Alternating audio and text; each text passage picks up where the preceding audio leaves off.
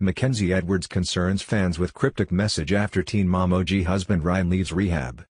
Mackenzie Standifer shared a particularly cryptic message on Instagram Wednesday, days after her husband, Ryan Edwards, was released from rehab. The teen mom OG star took to her Instagram story to share a message about rising up. "You can rise up from anything. You can completely recreate yourself. Nothing is permanent," the quote read. "You're not stuck. You have choices. You can think new thoughts. You can learn something new. You can create new habits. All that matters is that you decide today and never look back. Still I rise," she captioned it. The post came just days after Edwards completed his second stint in rehab.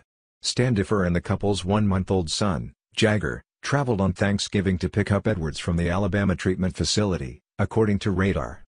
"She left early in the morning on Thanksgiving and missed dinner with our family," a source close to the couple told Radar. "She flew with the baby to get Ryan.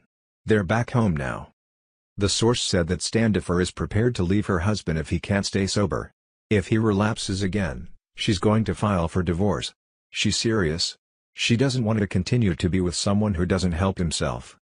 With Edwards in rehab, he missed the birth of their son, but Standifer said on Teen Mom OG that she was not angry.